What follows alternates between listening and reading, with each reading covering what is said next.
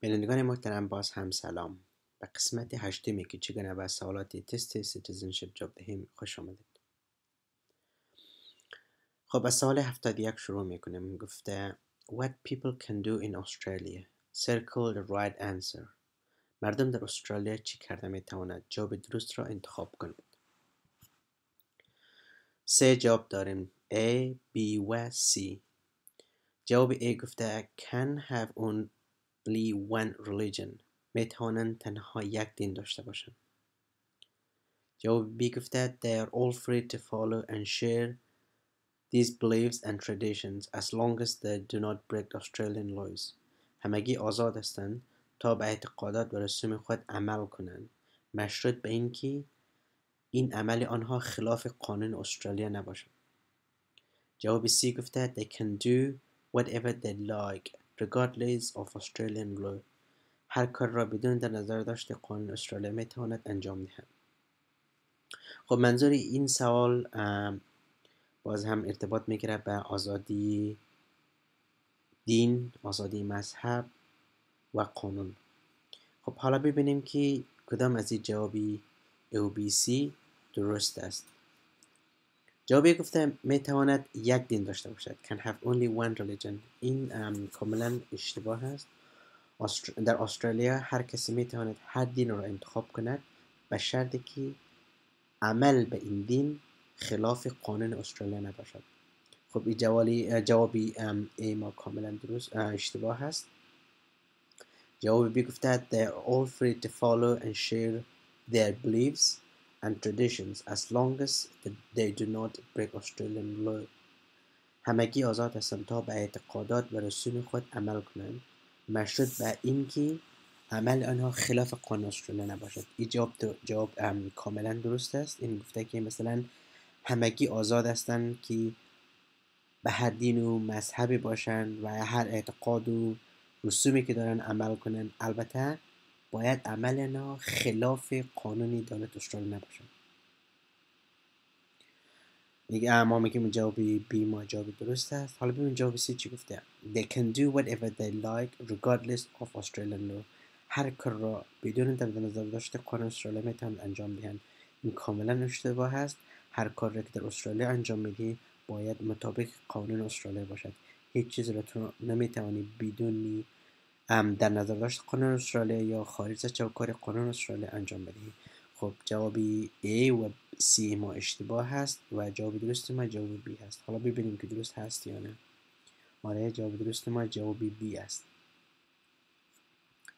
سوال 72 گفته All Australians are expected to treat each other with dignity and respect regardless of what. از تمام استرالیایی ها توقع می روند که با یکدیگر با احترام و مهربانی رفتار کنند بدونی در نظر داشتی کدام یک از اینها.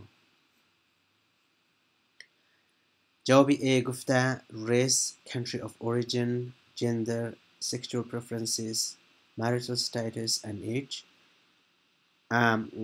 نژاد، ملیت، جنسیت، سلقه جنسی، وضعیت تحول و سن. جواب B گفته disability, heritage, culture, politics, wealth or religion. معیوبیت و ناتوانی، میراث، culture، اعتقادات سیاسی، ثروت یا دین. پس جواب C گفته both answers A and B. هر دو جوابی الف و B درست است. خب اگر پس سوال دقیق نگاه کنیم اینجا گفته که از تمام استرالیا توقع می‌رود که همدیگر را احترام کند و با همدیگر مهربانی داشته باشد بدون در نظر داشتی نژاد، ملیت، جنسیت، سلقه جنسی، وضعیت تأهل سن. پس جواب A ما درست است. جواب B بدون در نظر داشت معیوبیت و ناتوانی، میراث، کالچر، اعتقادات سیاسی، ثروت دین. جواب B ما هم درست است. پس ما میگیم که جواب درست ما جواب C است. یعنی جواب A و B هر دویش درست است.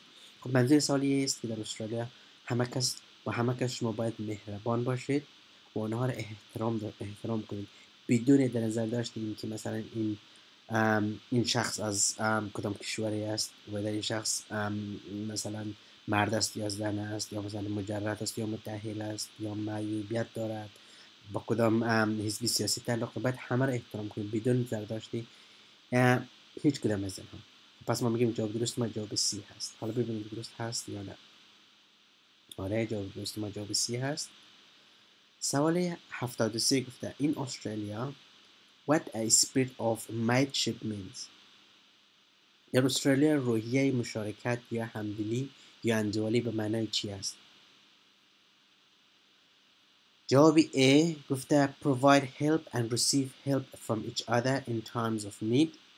در موقع نیاز به دیگران کمک میکنیم و از دیگران کمک میگیریم. کمک اینجا گفته از یادم رفته.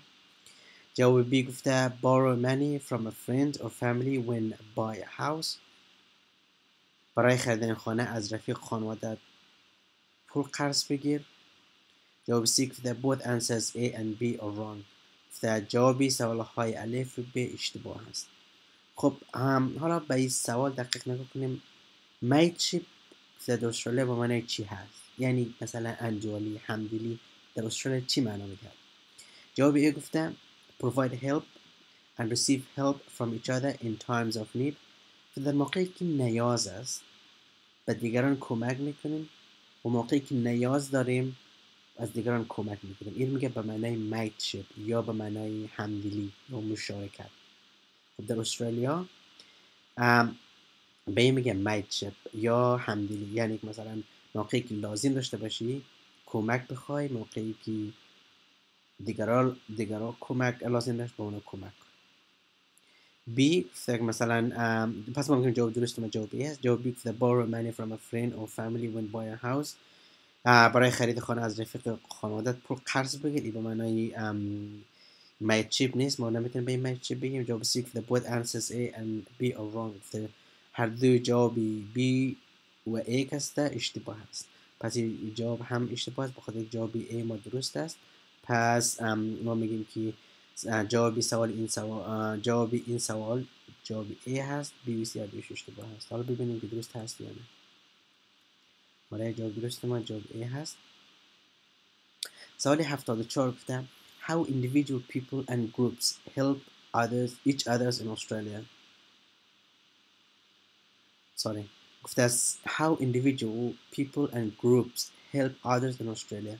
چطوری یا چه قسمی مردم استرالیا و گروپ ها به دیگران کمک میکنند. باز هم سه جواب داریم A, B و C. جواب گفته they might take a meal to an elderly neighbor, drive a friend to a medical appointment or visit someone who is lonely. ممکن است غذا را برای همسایه سالمند تهیه کند، دوست را برای ملاقات با دکتر همراهی کند یا از شخص تنها به کس دیدن کند. جواب B گفته through voluntary community work به عنوان داوطلبانه در جامعه به دیگران کمک کند. C گفته both answers A and B are correct. جوابی سوالهای الف و ب درست است. خب این سوال گفته که مثلا در استرالیا مردم چه قسمی به هم دیگه کمک میکنند، یا مثلا مردم استرالیا و گروپ ها و ارگانیزیشن هایی که هست چه قسمی به دیگران کمک میکنند و این کمک ها چه قسمی هست. مثلا اینجا حالا ببینید که جوابای A و B C کدامش درست. جواب A گفته they might take a meal to an elderly neighbor, drive a friend to a medical appointment or visit someone who is lonely. ممکن است غذا برای همسایه سالمند تهیه کند، دوست را برای ملاقات با دکتر همراهی کند یا شخص تنها و بیکس مثلا دیدن کند. این هم نوعی همکاریه. پس ما میگیم این جوابی A ما درست است. حالا ببینیم جواب B چی هست. جوابی گفته through voluntary community work به عنوان داوطلبانه در جامعه به دیگران کمک کنند. مثلا در استرالیا کارهای والنتری خیلی زیاد است، مثلا مورد در گروپ های و ارگانیزیشن هایی که به عنوان والنتری کار میکنند تو عضو نشوی و مردم فقیر و غریب کمک کنی. پس جواب B ما هم درست است. جواب C چی گفته both answers A and B are correct. پس جواب درست ما جواب C است. یعنی جواب این سوال جواب C هست که گفته جوابی A و B هر دویش درست است. پس حالا ببینیم جواب C درست هست یا نه. برای جواب درست ما جواب C هست. سوال 75 گفته What freedom of speech means. آزادی بیان به معنای چی هست؟ چی معنا می‌دهد؟ باز هم 3 جواب داریم A, B و C. جواب A گفته We make false allegations, encourage others to break the law or damage another person's reputation. تهمت ناروا، ترغیب دیگران به انجام کارهای خلاف قانون یا آسیب به شخصیت دیگران. جواب B گفته Freedom of speech means to say and write what they think and to discuss their ideas with others. آزادی بیان به افراد امکان میدهد هر آنچه فکر میکنند را به زبان و یا رشته تحریر آورند و عقاید خود را به دیگران در میان بگذارند. و جواب C گفته Freedom of speech allows people to say and write what they think and to discuss their ideas with others even when it is harming people. آزادی بیان به افراد امکان میدهد هر آنچه فکر میکنند را به زبان یا رشته تحریر آورند و عقاید خود را با دیگران در میان بگذارند حتی اگر منجر به اذیت دیگران شود. خب آزادی بیان یک چیز بسیار مهم در استرالیا می باشد و مثلا خیلی دیسکشن روی اینها زیاد است. در حقیقت خب چی معنا میده؟ خب اینجا ما بازم 3 جواب با ما داده و حالا ببینیم که 3 جواب کدامش درست است. جواب یک گفته We make false allegation, encourage others to break the law or damage other person's reputation. آزادی بیان به معنای تهمت ناروا، ترغیب دیگران به انجام کارهای خلاف قانون یا آسیب به شخصیت دیگران. این کار واقعا آزادی بیان نیست و این کار خلاف قانون استرالیا است. نمیتونی به کسی تهمت ناروا بزنی، نمیتونی کسی را تشویق به کارهایی که خلاف قانون استرالیا باشه انجام دهی و یا کسی و یا به شخص کسی دیگری تو آسیب برسانی. اینا همه خلاف قانون استرالیا است. اینا آزادی بیان نیست. پس جوابی ای ما کاملا اشتباه است. جواب B گفته Freedom of speech means to say and write what they think and to discuss ideas with others. آزادی بیان به معنای عزیز که هر چیزی رو که تو میخواهی و در منش فکر میکنی به زبان بیاری و یا بنویسی و میتونی مثلا امی عقاید خود را و نظر خود را کسته با دیگران در میان بگذاری. این میگه به معنای آزادی بیان. این جوابی درست ما جواب B هست. حالا C ببینیم چی گفته. گفته Freedom of speech allows people to say and write what they think and to discuss their ideas with others even when it is harming people. آزادی بیان به معنی ایه که هر آنچه را که تو فکر میکنی به زبان بیاری و یا بنویسی و عقاید خود را به دیگران یا نظر و دلیل خود را به دیگران در میان بگذاری حتی اگر منجر به اذیت دیگران شد. ما به این نمیگیم که آزادی بیان، بخاطر آزادی بیان نباید آسیبی به دیگران برسانه یا از باعث اذیت دیگران شود. این جواب C ما کاملا اشتباه هست. جواب A ما هم اشتباه بود و جواب درست ما جواب B هست. حالا ببینیم که درست هست یا نه. آره جواب درست ما جواب B هست. سوال 76 گفته Which of the following statements is wrong؟ کدام یک از جملات پایین اشتباه است؟ 3 جواب هست. حالا ببینیم که از این 3 جمله کدامش اشتباه است. جواب A گفته We are free to meet with people in public or private places for social or political discussions. ملاقات با افراد در محل‌های عمومی و خصوصی برای مذاکرات اجتماعی یا سیاسی آزاد می باشد. جواب B گفته We must respect other people's freedom of speech and freedom of expressions. ما باید با آزادی دیگران در بیان و اظهار عقیده احترام بگذاریم.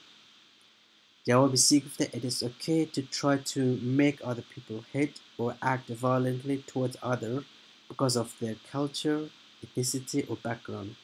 گفته این درست است که دیگران را تشویق کنیم به خشونت نسبت به دیگران به خاطری یا به دلیل فرهنگ، قوم یا ملیت آنها. خب حالا ببینیم که از این 3 جواب کدامش اشتباه است. جواب گفته We are free to meet with people in public or private places for social or political discussion. ملاقات با افراد در محل‌های عمومی و خصوصی برای مذاکرات اجتماعی یا سیاسی آزاد می باشد. مثلا در استرالیا آزاد است که میتونی با هر کی صحبت کنی، در مورد هر چی میخوای صحبت کنی، ولی همه چی باید در چوکات قانون باشه، نباید بیرون از قانون استرالیا باشد. پس ملاقات با افراد در محل‌های عمومی و خصوصی چه در مورد اجتماع باشه، چه در مورد سیاست باشه، هر چه باشه، کدام مشکلی نیست. پس جوابی A درست است. ما میگیم جواب اشتباه است. جواب B گفته we must respect other people's freedom of speech and freedom of expression. ما باید به آزادی دیگران در بیان عقیده و اظهار عقیده احترام بگذاریم. این هم درست است. ما باید هر چی که دیگر مردم میگه در صورتی که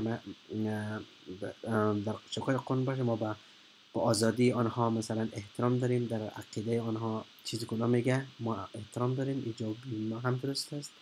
جواب C گفته it is okay to try to make other people hate or act violently towards others because of their culture, ethnicity or background.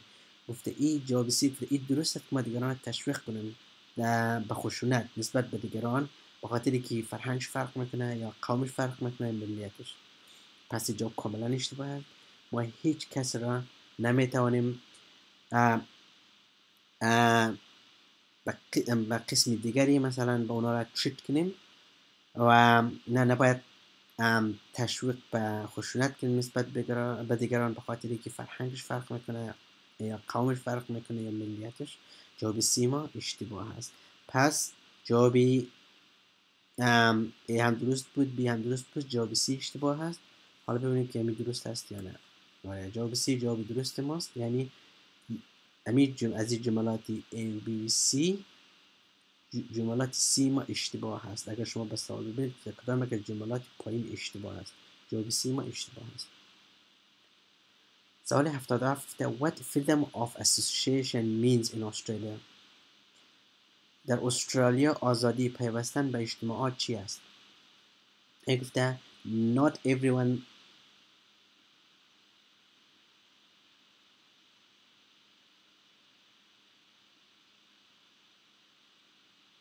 ببخشید این جملات نوشته not every Australian can join a political party.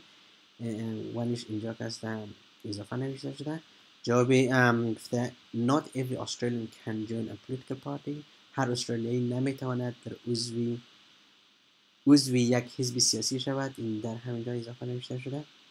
جواب بی گفته Australians are free to join any legal organization such as political party, trade union, religious, cultural or social group. من قسمت فارسیش اینجا مانده که گفته استرالیا ها آزاد است که میتواند به قسم آزادانه اینا آزاد است یا میتواند به قسم آزادانه به هر ارگانیزیشن یا اجتماعاتی که مثلا قانونی باشه مانندی حزب سیاسی، کدام یونین، مذهبی، فرهنگی و گروه های اجتماعی میتونه اما با اونها کسته جوین کنه عضو شده. و جواب C گفته people cannot decide not to join any party. مردم نمیتواند تصمیم بگیرد که به یک حزب عضو نشود. یعنی مردم نمیتواند که مثلا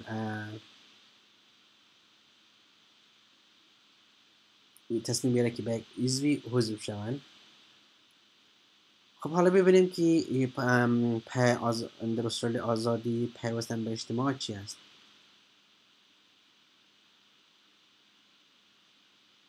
جواب ای ما کاملا اشتباه است. هر استرالیایی نمیتواند در عضو یک حزب سیاسی. این کاملا اشتباه است به خاطر که در استرالیا شما میتونید عضو هر حزب سیاسی شوید. هیچ مشکلی وجود ندارد. پس این جواب کاملا اشتباه است. جواب بی گفته Australians are free to join any legal organization such as political party, trade union, religious, cultural or social group. استرالیا ها آزاد است که به هر ارگانیزیشن هایی که قانونی باشد مثلا political party یا حزب سیاسی، یونین ها، گروپ های مذهبی، کلچری و اجتماعی مثلا عضو شود. پس جواب ما کاملا درست است. جواب C گفته مردم نمیتواند تصمیم بگیرد که به یک حزب عضو نشود. شما مثلا آزادانه تصمیم میتونید بگیرید که کدام حزب شوید یا نشوید. پس جواب C ما کاملا اشتباه است. جواب درست ما جواب B است. ببینیم درست است یا نه. درست است.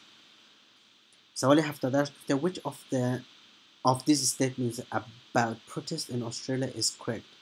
گفته کدام یک از جملات پایین در مورد تظاهرات در استرالیا درست است.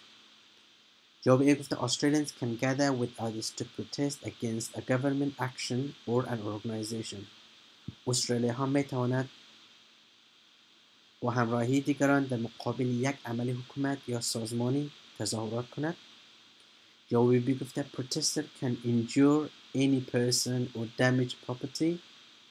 تظاهر کنندگان می توانند به هر کس آسیب رسانیده و دارایی آنها را خراب کنند. جواب C گفته all protests can be outside the law. تمام تظاهرات می تواند خارج از محدوده قانون باشد. خب ما طوری که ما میبینیم گاهی وقتی در استرالیا تظاهرات صورت میگیرد.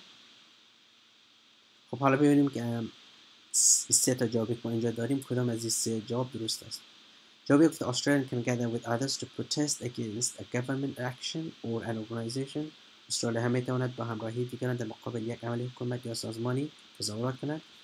این جمله کاملا درست است، به خاطر که شما حق دارید در مقابل یک عمل حکومتی مثلا شما فکر میکنید که برای شما غیر قابل قبوله، شما یا کدام سازمانی یا ارگانیزیشنی که شما فکر کنید عملش غیر قابل قبوله، شما میتونید تظاهرات کنید، ولی این تظاهرات باید به صورت مسالمت آمیز باشه، یعنی نباید با خشونت صورت گیرد. خب جوابی ما درست است. حالا ببینید جوابی چی گفته. Protesters can injure any person or damage property. تظاهر کنندگان میتواند به هر کس آسیب رسانده و دارایی آنها را خراب کنند. این جمله کاملا اشتباه است. قسمی گفتم تظاهرات باید به صورت مسالمت آمیز باشه، یعنی بدون خشونت و باید با صلح و آرامش صورت کنه. این جواب بی کاملا اشتباه است. جواب سی گفته all protests can be outside the law. تظاهرات ها میتواند خارج از محدوده قانون باشد. این هم کاملا اشتباه است. هر تظاهراتی که صورت میگیره باید در محدوده قانون باشه، نباید خارج از قانون باشه. پس میگیم جواب A ما درست است، B و C اشتباه است. حالا ببینیم که جواب A ما درست هست یا نه. درست است. سوال 79 گفته What is Australia's official national religion? دین ملی رسمی استرالیا چی هست؟ 3 جواب داریم A، B و C. A گفته Christianity و مسیحیت. جواب B گفته Buddhism, Islam, Hinduism and Judaism. بودایی، اسلام، هندو و یهودیت. جواب C گفته The government in Australia is secular and there is no official national religion. حکومت استرالیا سکولار است و دین ملی رسمی ندارد. خب حالا ببینیم از این 3 جواب کدامش جواب درست است. دین ملی رسمی استرالیا A مسیحیت. اگر شما کتابی در مورد تست Citizenship هست خوانده باشید، گفتن که مسیحیت دین رسمی استرالیا، دین ملی و رسمی استرالیا نیست. پس جواب اشتباه است. جواب B گفته بودیزم، اسلام، هندویسم و جودایزم. بودایی، اسلام، هندو و یهودیت. جمله کاملا اشتباه است. دین رسمی و دین ملی و رسمی استرالیا این دین ها نیست. جواب C گفته The government in Australia is secular and there is no official national religion.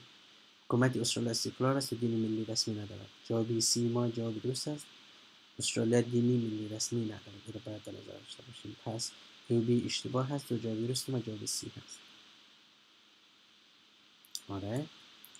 سوال 80 What statement about religion in Australia is correct? کدام یک در مورد دین در استرالیا درست است؟ باز هم 3 جواب داریم A, B و C. جواب A گفته Australians must follow a religion. استرالیا ها باید از یک دین پیروی کند. جواب B گفته Australians are free to follow any religion they choose as long as it is practiced do not break Australian law. استرالیا ها آزاد است از هر دینی که انتخاب میکند پیروی کند به شرطی که عمل کردن با آن مخالف قانون استرالیا نباشد. جواب C گفته Some religion have rules and they can be used as Australian law. در بعضی دین ها قانون های وجود دارد که میتواند به عنوان قانون استرالیا هم استفاده شود. خب حالا ببینیم که کدام یک از این جواب A, B و C در مورد دین استرالیا درست است. جوابی گفته A گفته Australians must follow a religion. استرالیا ها باید از یک دین پیروی کنند. این کاملا اشتباه است. در استرالیا هر کی از هر دینی که خواست میخواهد پیروی کند، ولی نباید عمل کردن به اون دین خلاف قانون استرالیا باشه. خب این جواب ای ما کاملا اشتباه هست.